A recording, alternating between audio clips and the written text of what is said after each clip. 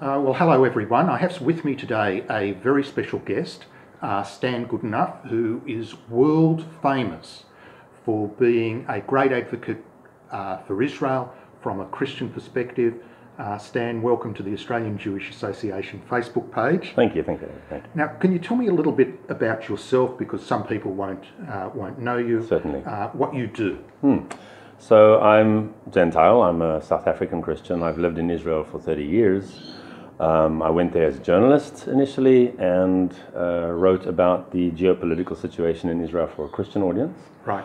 Very aware that all those daily events that mesmerize the world about Israel are being communicated almost 100% from a negative anti-Israel perspective, and certainly not from a point of view that Christians would relate to. Yet Christians were being their thoughts were being shaped by a secular, non-Christian, and often anti-Jewish, anti-Christian media. So I went there with that understanding, and wrote extensively about the peace process, as it's called, from Madrid, where the first form of it was rolled out by George Herbert Walker Bush, and then through the Oslo process, Oslo I, Oslo II, and the consequences of that, and what the peace process, which promised peace, actually led to, which was so much more violence.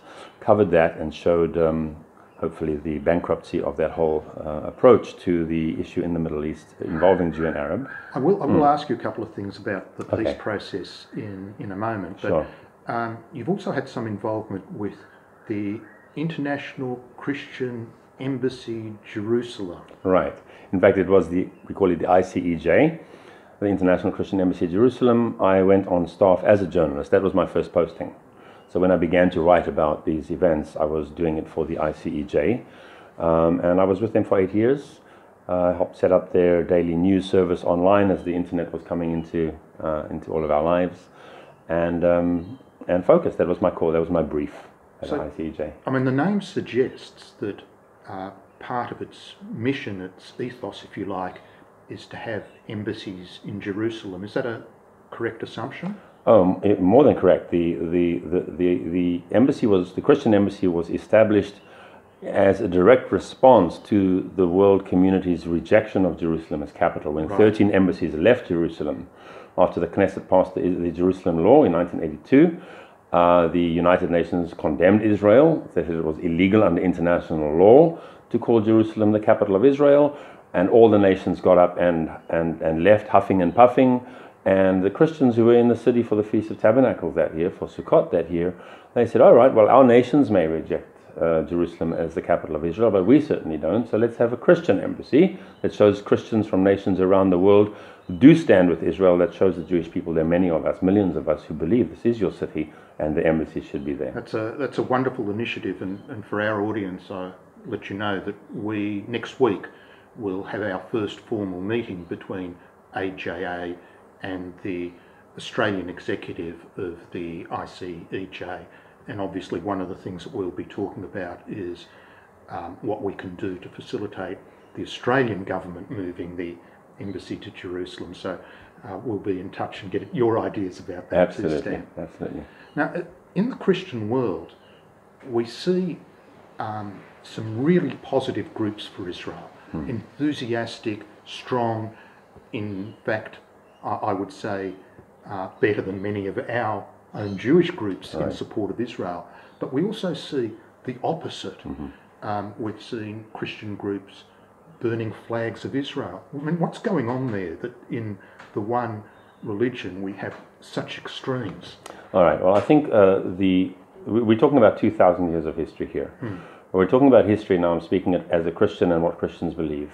We're talking about a faith that was established in a Jewish country by Jewish people, including, of course, Jesus, who was a Jew. This is what the faith is about. And Jesus taught love for your enemies, standing up to those who in any case, love for your enemies, treating everybody with love and respect and kindness, and never suggested that the Jewish people were to become a target of some kind of hostility just because they didn't recognize him as Messiah. Never taught that. But very soon after his life period, Gentiles increasingly became Christians, embraced this religion, and they took it into heresy. Just as the northern kingdom of Israel, not able to worship in Jerusalem, went and worshipped the golden calf, so the early Gentile church abandoned the teachings of Jesus himself and began to promote something which we call replacement theology, which says Jews rejected Jesus, and of course they daily and down through the centuries have accused the Jews of killing Christ. That's been one of the big motivations for anti-Semitism. Yesterday, day before Australia time, yesterday Israel time, was the 25th anniversary of the Oslo Accords. One of our good friends, Martin Sherman, was interviewed on ILTV, and we've put his interview up on our Facebook page. But what's your view specifically on the outcome of Oslo and the two-state model, so to speak? All right, as succinctly as I can cover this period, because it's been very drawn out since Oslo. The original concept of Oslo was not two states. Yitzhak Rabin, who signed the first Oslo agreement with Arafat under Bill Clinton, never supported the idea of a Palestinian state. The Oslo agreement was to establish an autonomous area, or rather autonomy for the Arabs, the Palestinian Arabs, that they would be able to live in Judea and Samaria, what the world calls the West Bank, that they would be able to live there and govern themselves in terms of their municipal bylaws and taxes and everything else. An autonomous situation. They would have policemen even, but they would not have any kind of state structure whatsoever. The assassination of Rabin was, in my assessment, watching and covering this as a journalist, was used as a springboard to push forward the more radical idea of statehood for the Palestinian Arabs.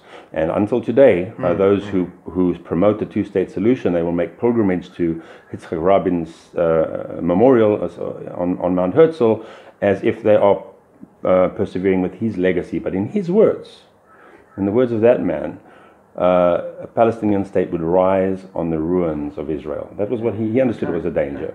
Everybody talks about it today as if but that's not what Oslo was.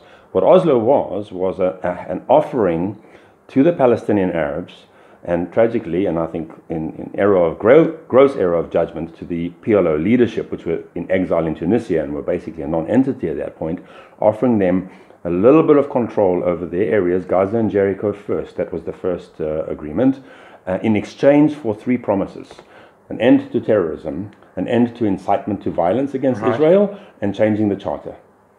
Those were the three provisions of the PLO. And Israel, Arafat came in, took Gaza, came in and into Jericho, were given that little bit of control over land, and in response, they did not stop terrorism, they escalated terrorism, they escalated violence, and they didn't change the charter. We started having drive-by shootings. We had intensified acts of terror leading to the suicide bombs. And every time a bomb would go off, Israel would look to the United States, the primary sponsor of the two-state solution, and say, well, this isn't working. We're giving land and we're getting more bombs. And the United States, this was their line: don't give in to the enemies of peace. Keep going forward. Give away more. And so they gave away more. And Arafat brilliantly came up with a division of labor. He was the front of the negotiator.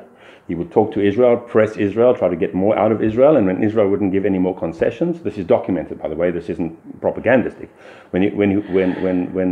When Arafat couldn't get anything more out of Israel, he nodded and winked at the Fatah Hawks or the Al-Qassam brigades of the Hamas, and he said, "Now go blow up some more Jews." I think maybe he was that smart. Maybe the KGB behind the scenes in that era were actually advising him. I don't know. Look, Stan, I want to keep this short. I want to thank you very much. We have a gift for you. If you can bring it here, please. Thank you. Now, this is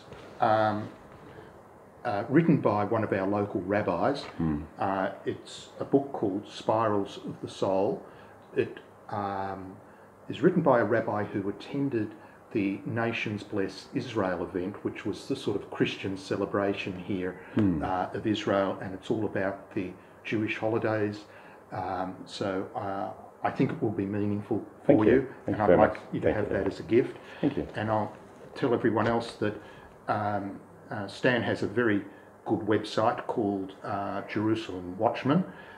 We'll put a link in the first comment under this video, so if people want to find out more about you, how to connect with your writings, etc., we'll do it through that website. Thank you, David. Thank you so much. Thank you.